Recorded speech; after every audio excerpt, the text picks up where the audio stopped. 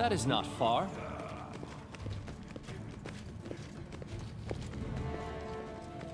Give her money for her bravery so her family is set. I wish I could. I wish I could be like, yeah, regardless of what happens, I'm going to support your family. That'd be kind of nice. Oh, there's Bartholomew. Let's talk to him. He was not... He actually... Bartholomew bugged out in our first playthrough. We completely lost him. So anytime you see Bartholomew moving forward, this is all brand new stuff.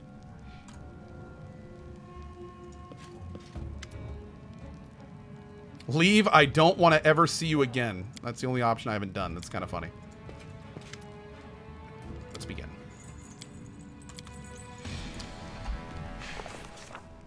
Glancing nervously at the various medical instruments, the brave peasant woman got up on the operating table. Just don't butcher me is all I ask, she muttered in a trembling voice. Meanwhile, the foremost medical experts in the room still couldn't agree on what exactly they were trying to do. Stop arguing with me. Coughing up blood is a sure sign of the problem is in the lungs. Well, look there, Jihad insisted. No, it's the nausea we should be focusing on. We need to examine the stomach. Bartholomew, the mad, sadistic wizard, had been summoned here for some reason. He remained silent, checking the patient's pulse. The cleric turns to the Baron in desperation, asking him to resolve their dispute. After careful consideration, he decided, let's ask Bartholomew for help. A common manner of dispelling is useless here, I assume, the wizard said pompously. So then, let's try it at a higher level. He took a scroll out of his bag and solemnly cast a spell on the patient. Jihad used magical sight to see if there were any changes in the patient's body. It worked, he exclaimed, excited. The magic is gone from all the organs except the stomach. You were right, my friend. Hurry now, hand me a scalpel. Candlelight reflected off the surgical instruments and potion bottles. As Jihad's scalpel made the first incision on the woman's skin, I could hear her inhale loudly through clenched teeth. I confess I lacked the courage to watch the surgery. Even after I turned away, I couldn't help but tremble from hearing the poor woman's screams. The air filled with the acrid scent of medical potions, while Tristian mumbled prayers to ease the patient's pain, simultaneously scanning her body with magic sight. All I could do was whisper my own prayers, but the Baron, he didn't lose his courage. He...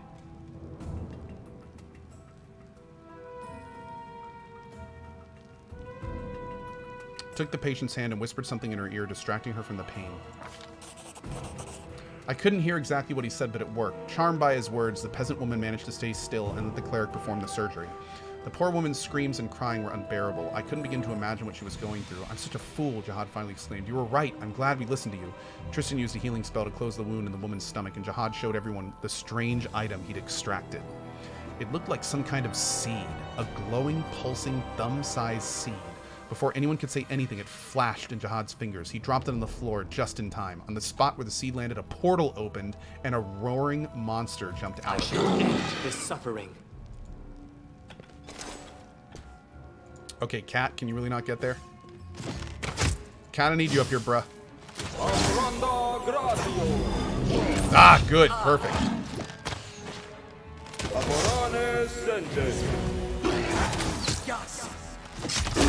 Bam. Xanadu says, I heard it. Co whispered to her, don't worry, I reapplied your Twitch Prime token to CohhCarnage. That I don't know how you knew that, but that's actually exactly what I whispered to her. That's pretty good. It's pretty good. Jihad wipes the sweat from his brow, not even noticing the blood still on his hands. Aristil and Sarenrae be praised. They were truly on our side this day. It's a miracle. Tristian hands Jihad a clean towel. Jihad pulls himself together and wipes his hands and face. So what have we learned? We've learned I was a pompous fool, and Tristian was right all along. It's not a disease, but a parasite, something of vegetative origin. It resembles a seed. I'm sorry, my friend. I should have wagged my tongue less and listened to you more. Please don't mention it. It was a lucky guess, not worthy of your praise. Are you able to cure others of the disease now? Yes. Yes, now that we know what to do, we can extract the seed with much less risk to the patients and with much less suffering. What do we do next? There are still many patients here. We'll start to work on them immediately, and you, Your Grace, you may want to search for the source of this disease. We still know neither where the seeds come from or how they get into people's bodies. New patients arrive daily, and how many never even find their way to a hospital. Our efforts here are not enough by themselves. We need to find the root of this problem. Please find the source of those wretched seeds. Oh, man, we nailed this part. That was great. That was great. Thanks, Bartholomew, by the way. Cool, cool, cool. All right, let's move. Hey, Drossian. Good to see you, bud. Yes, Bartholomew super helped here. As it should be. Ring Song. Basically, the way that it works is when Bartholomew is not here, you have to choose between Jihad and Tristian. But if you use Bartholomew, he just picks the right one, which is Tristian. So, pretty interesting.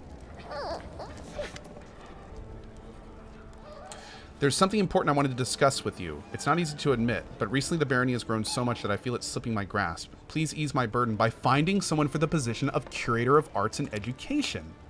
It's a huge weight off my shoulders. I have other news as well, which I'm sure you will find agreeable. As you know, our neighbor Galt has been in chaos for years. Their ever-changing rulers destroy that which goes against their fickle doctrines, including scientists and creators, but one of them was recently able to escape to your lands. He's a publisher of a newspaper whose headquarters in Galt were burnt down after false accusations of slander. He wishes to move to the capital where he will enjoy your protection, and in exchange he has offered to found a new printing house. He escaped Galt with his plans for a printing machine with him, and is ready to start business here. With your permission and help, of course, I think it's a wonderful opportunity. Not only to get our own newspaper, but to help an innocent man get back on his feet. What do you say? But we have Lindsay's printing shop. Why do we need another one? Lindsay publishes books, not newspapers. I doubt she'd be interested in this kind of endeavor, and our guest from Galt specializes in it. Oh, no.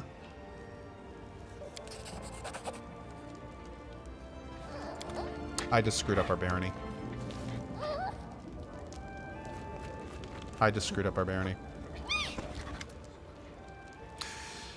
Your subjects are truly savages. My, how the peasants hate paying their taxes, as if they prefer the stag lords anyway. When you ran out of gold, you just kill everyone in the nearest village and pick the loot from their corpses. But here you come with your monthly tax collection, and for them it's nothing less than a nightmare. However, your people won't get off so easily. Numbers of them join the tax masters, followers of Abadar. They regard avoidance of taxes as a major personal offense. These tax masters wear golden masks and go from door to door and beat the gold out of your people along with their teeth. It is indeed the civilized approach. It may be the only way to bring some sort of civilization to the Forsaken Corner of the world. However, if you allow this to continue, you will surely be called a tyrant. I urge you to act carefully. Address these tax masters and let them know that they have gone too far, but don't disband them altogether. Yeah, act as you see fit. I like that. Okay. Okay, so let me look here. Oh my god. Potion of Shield of Dawn and Potion of Greater Invisibility. Thank you. I still don't know why he's not giving me his big thing. He should be. If we're still serene, I'm going to be ecstatic. Ah! We're still serene. Oh, thank God. Okay. We're at minus 30 BP, though? Wait, what? I thought we would... I thought you automatically losed this if your BP went below... What's going on here? Yes, losed. That's the word, losed. It only checks at the beginning of the week? Oh. Yo, that's not how it was before. Oh, that's so great. That is so great. Wow, what a great change. Okay, hopefully can I afford any more VP? Oh god. We may have to do like a serious sell here. Oh god, this is gonna be tight. It's 24 hours, not a week, and I need a new advisor. Oh, I know. We're gonna go right back into there as soon as we can. I need to get 30 BP. 31 BP is what I'm gonna go for. I also need a new advisor. I know. It's 80 BP per. We need 31 BP. So we're gonna need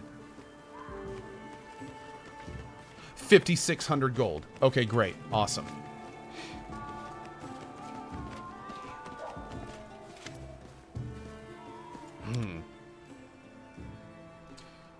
Okay.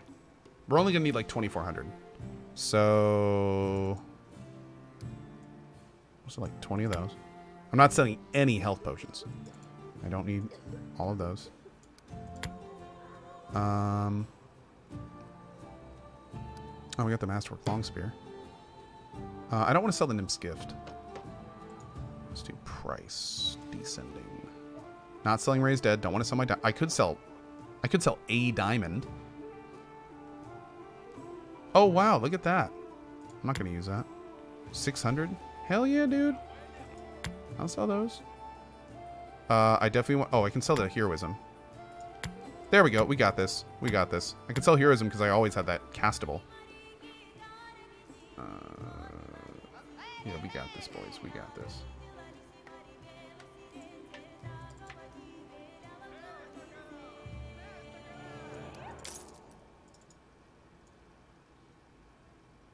Boom.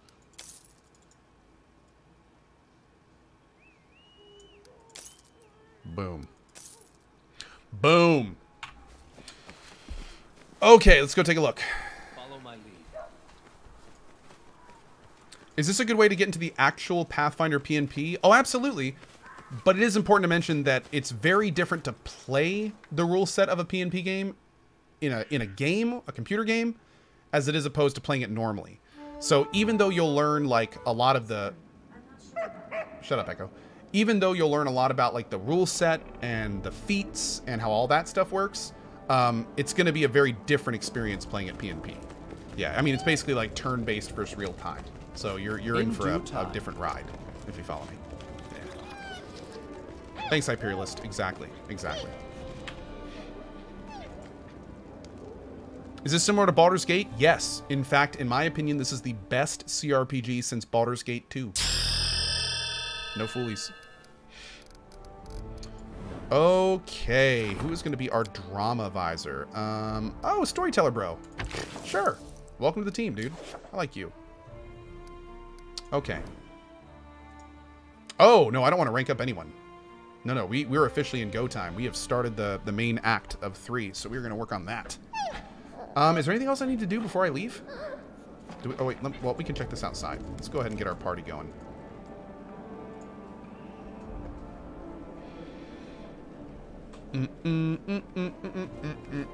What kind of microphone do I use? A Shure SM7B. Oh, we'll talk to Casey on the way out, too, and see if we can get her next quest going. We are going to wait until after the main quest to do it, though.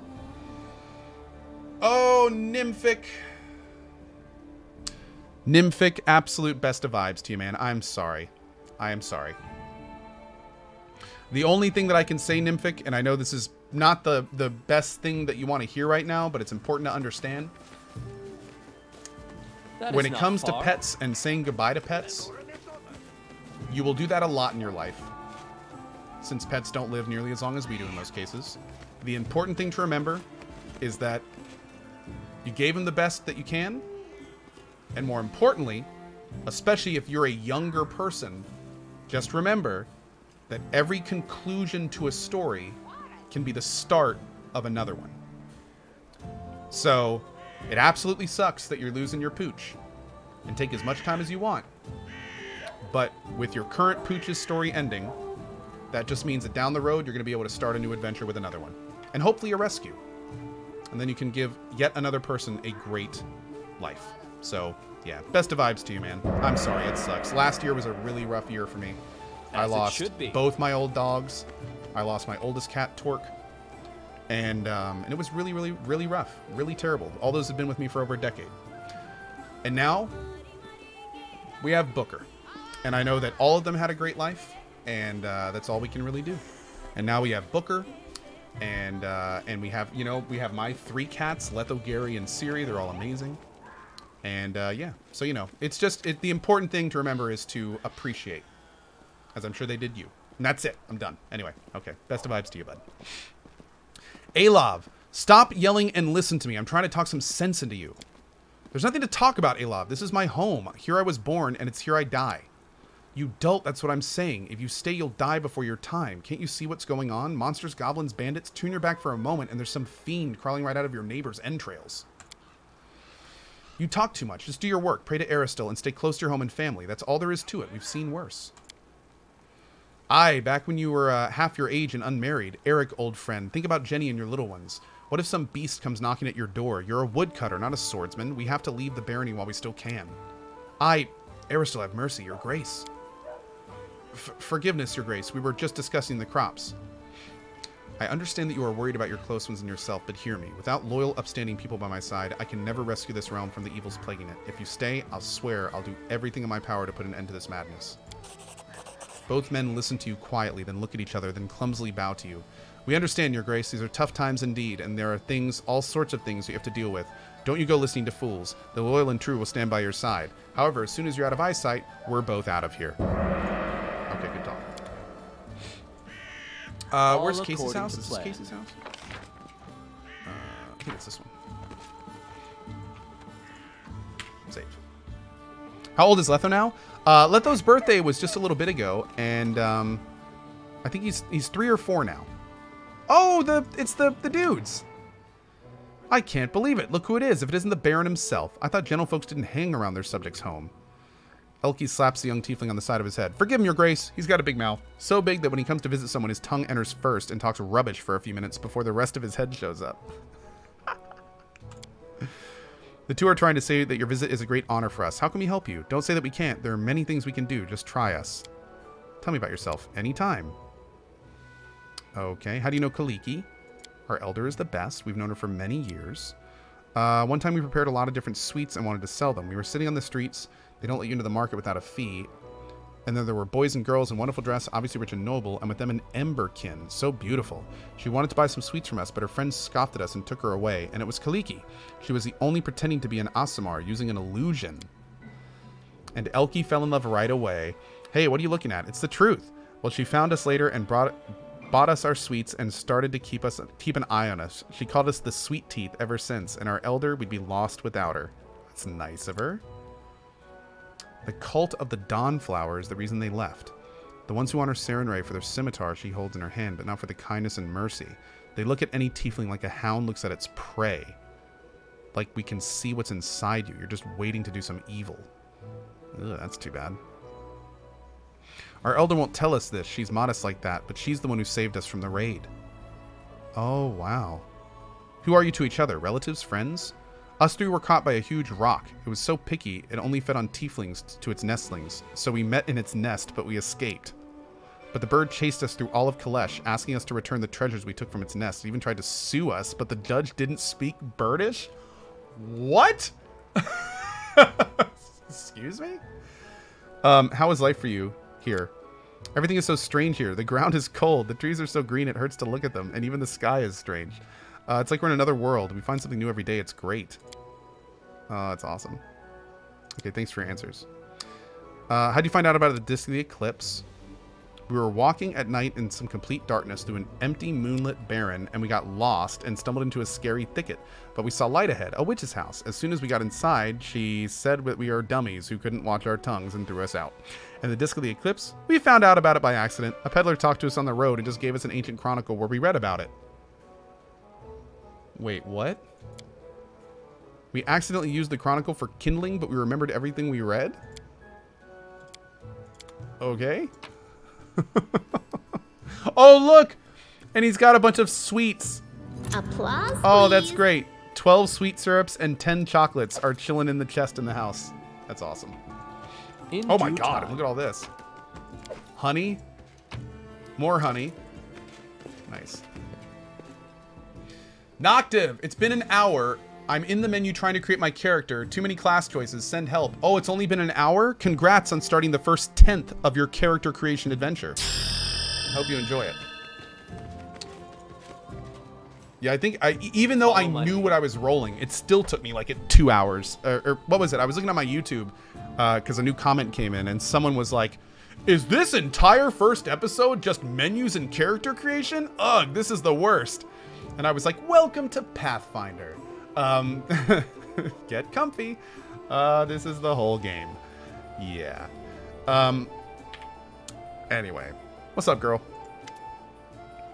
Did you see that? My sister has all 3 of her empty-headed friends right on our tail. They used to follow her around in Kadira. They know both of us very well. Couldn't we just send them away somewhere? Oh, and by the way, hi! I want to know if... Okay, I'm going to kind of speed through some of this. That's reasonable. Who would want to know about their subjects and companions? Tell me your story. We already know most of this. Not that's entirely false, but what is the truth? Generally speaking, I've always known what I was worth and a lot I deserved. If superstitions stands in the way of achieving a goal, there's no reason to shed a tear. Better to use the same superstitions to your own ends. I must say in Qadira, they idolize Aasimars almost as passionately as they hate tieflings, so I thought with a little effort I could pass as one, and my mastery of fire could be mistaken for a sign of Sarenrae's goodwill. Of course, a masquerade of that sophistication required a little outside help, and I found it. I made a contract with a resourceful devil who calls himself the Forefather. He wove an illusion over me and my sister, hiding our tiefling features from everyone. I hope this doesn't shock you. It's not that I wanted to bind myself to a powerful and devious creature, but what choice did I have? To wash bowls at a caravanserai until the end of my days? Oh, Lord. You tried to fix an injustice that came upon you as a curse from a cradle. This can be understood and forgiven. I'm just the incarnation of goodness and innocence, aren't I? Anyway, it's all in the past now. The contract was annulled by my death. Now I am free to live as I wish. What was the agreement you made with the devil? I'd have to spend the whole evening telling you all the details. Contracts require thoughtfulness and accuracy, especially ones like this. But to put it simply, I was to do as he commanded, and in return he granted me a powerful illusion. The contract included a number of caveats and limitations. In particular, the tasks that the devil would give me could do me no harm. The contract didn't involve my soul. On the contrary, it bound me until my death, but no longer. What did he tell you to do? You'd be amazed. They included fighting evil. The Forefather comes from a line of apostate devils, or Demavigas. They live for only one goal, to turn people's souls away from serving any god but Asmodeus. Our Demaviga made a nest for himself in Qadira long ago, finding special pleasure in enslaving the servants of Sarenrae. Nothing helps to turn souls away from faith better than fanatics of the faith. You have no idea, Ko, how often a zealous servant of the good in their struggle against evil has pushed others in the arms of that very same evil. That's why the Forefather sent me to serve the followers of the cult of the Dawnflower. Unlike the old church of Sarenrae, those cultists celebrate the goddess more for her warrior aspect than for her mercy. Tristian's the opposite. My duties included seeking out secret cults of demons and daemon worshippers and other springs of evil in the sun-swept land of Qadira, real or imaginary. Questions, suspicions, public trials, 1 or 2 exemplary executions, and fear sank its claws into the hearts of the weak and doubtful. How could a good goddess allow this? What if I'm next? Those who entertain such doubts would soon hear a knock on their door from the messenger of hell offering a simple solution: protection and prosperity in return for their souls. Oh! What was it like living as an Aasimar? We lived a few years under the disguise, gaining a certain status affluence, the crowds of gullible suitors. In times I found a patron among the many followers of the cult of the Dawnflower, a man of great wealth with a personal army of mercenaries who roamed the lands of Qadira night and day, seeking out monsters for those who worship them. I quickly became his confidant and joined that army. All as Forefather desired. Perhaps this is why the devil agreed to give us the appearance of Aasimars. Everything was going perfectly, but then Kaliki, that silly child, got herself mixed up with a band of tiefling renegades who were too cowardly and stupid to achieve anything in their lives by their own wits. They organized something like a secret society and gathered in the evenings in their huts. They spoke of opening everyone's eyes and making them treat the outcasts with dignity. On the night of the... Wait, so I helped them a little and put my patron's people on their tracks. If only I could have kept Kaliki from her foolishness. On the night of the raid, for some reason, I told her the truth. I thought I could explain to her that her actions were threatening our secret. I thought she would see reason. But nothing works out as planned. She hurried off to warn her friends and fell into the hands of the cult of the Dawnflower. Her disguise was unmasked, and with it my own as well. Oh, sands and skies, I can't imagine the rage my noble patron felt. His Aasimar confidant turned out to be a treacherous tiefling. I had no interest in learning how far he'd go in his rage and immediately set off to flee. Alas, as soon as they found out what happened, the remaining members of the cult of demon worshippers who I'd once helped disperse quickly tracked me down. They summoned a soul eater who cut my life short, and my story was at its end. How were you resurrected? You'd better ask Kaliki about that. When she learned of my death, she pleaded to Nethys, a god of unparalleled powers, and his herald agreed to return me to life, but in the state we're in now. Only one of us can be in the material plane at a time, meanwhile the other sleeps in a special demiplane. What happened at Jamani's mansion? You know the fun part of our story. When Nethys returned me to life, the poor hungry soul eater started following my trail again. He cannot discover me so long as I live disguised as Casey, but he keeps trying. That's one reason why my sister and I never stay in one place for long. Oh, so the Soul Eater is still following her. Oh. Interesting. So that'll probably be her big quest, is finding and eliminating the Soul Eater. I'd like to know more about you. This one I feel like we've already done a lot of these with the other one. Do you like it in the Stolen Lands? I prefer large and bustling cities to backwaters. Tell me about your sister. We're at our 8th summer when Kaliki, the spring of my souls, got angry at me and chucked a bunch of desert thistles into my hair. I had to cut them out afterwards. Oh, man. I want to talk to you what it means to be a tiefling. Admit it, you like my horns, or is it the tail? I do, the horns and the tail. They make you special. And that's it? Kara slowly sways her tail. I've been known to spark curiosity. How are tieflings born? We are born if an ancestor laid with a powerful and evil outsider, be it a devil or daemon or some other dark creature. Which outsider do you and your sisters descend from? From a devil. I can't even guess which one. Of all the infernal beings worshipped in Kadira, the whore queen Mahathala is the most venerated, secretly of course. Servants of her court frequent these lands, and they leave trails. Tell me about Kadira. Okay. Do you think the disk of the eclipse reacted strangely? Maybe. My sister and I have tried to figure out what happened, but failed. We need a real specialist in this sort of magic. A specialist like I can't even imagine. I can definitely say that the disk hasn't been destroyed. It seems to have become a part of my connection with my sister. Maybe we'll learn more at some point. Tell me, why did you stay here after we found your relic?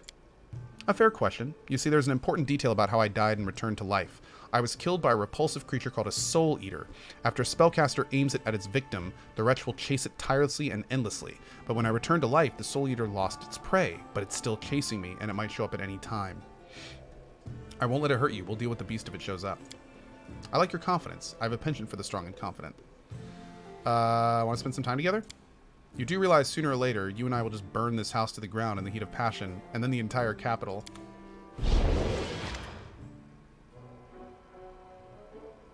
Still half asleep, you slip on your gear and suddenly hear the angry snap of a tail against the bedpost. Looking up, you lock eyes with Kaliki, glowering and embarrassed.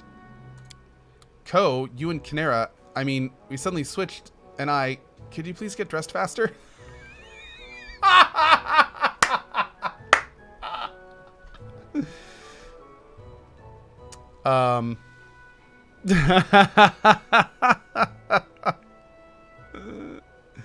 Sorry to bother you, I'm leaving. If I throw water on you, would it be considered high treason? Kaliki covers her mouth and bursts out laughing. We accidentally switched in our sleep. I almost fell on top of you when I came out of the portal. We've never had such a silly switch before. You almost fell on me? Oh, no, that's something I wouldn't mind. You know what? Kinera's enough for you. Of course, my sister usually shares everything with me. Oh, what am I saying? That's it. Goodbye, Your Grace. Oh, she doesn't like us. Whoops. That's fine. If we got fire but no water, I'm okay with that. That's cool. Okay, it's blue. Glad to see you at my hearth. She bites the lip and whispers, have you seen Sweet Teeth? I can't get them out of the house, and I'm so scared they'll suspect something. Okay, I'd like to ask her questions about her past. So this is, again, this is like the same thing, just through her mind. Let me go through most of this here. Man, she has a ton of dialogue.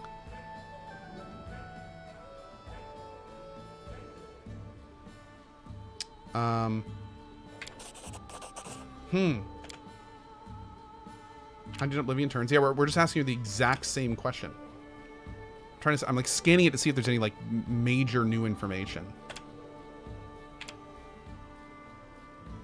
No.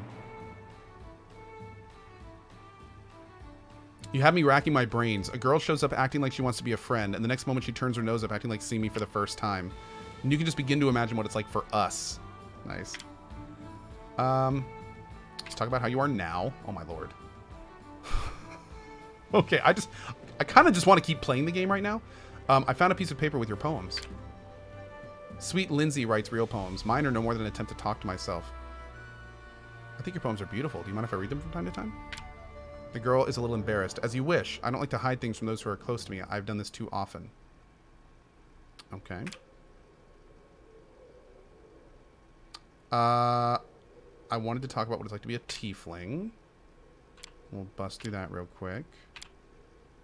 I thought there was a quest here. Tell me about Kadira. Strange what happened to the Disc of the Eclipse.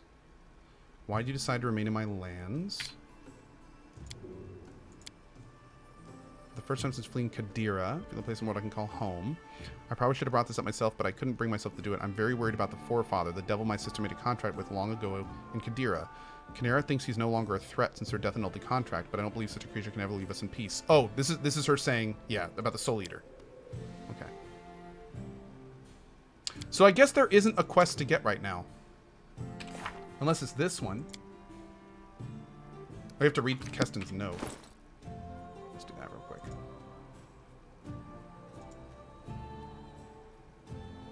The people are afraid, your grace. I believe they've been forgotten.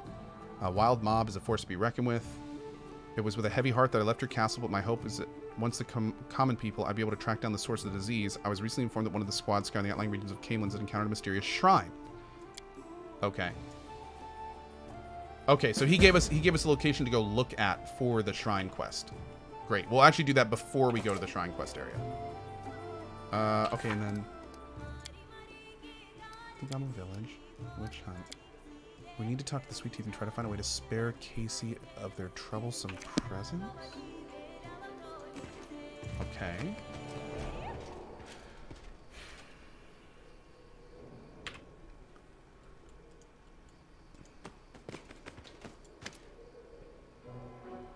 Let's see if we can complete my task. Ready for anything, even more. The picket fence at Oleg's trading post is tilted. Go there and fix it. Tilted? We'll fix it up and paint it in no time. I think that's probably the safest of the options. The others looked like it was kind of... could have been rude. Go to the Goblin Village first? No, I thought... Doesn't one location show the Goblin Village? I want to do that one first.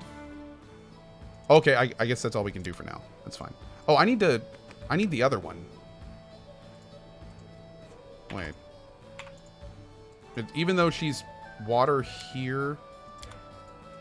that is not far. I have the fire one in my party. I want to keep the I don't want the heal one. I don't want her, because I already have Tristian for healing. I'd rather have the fire one for DPS.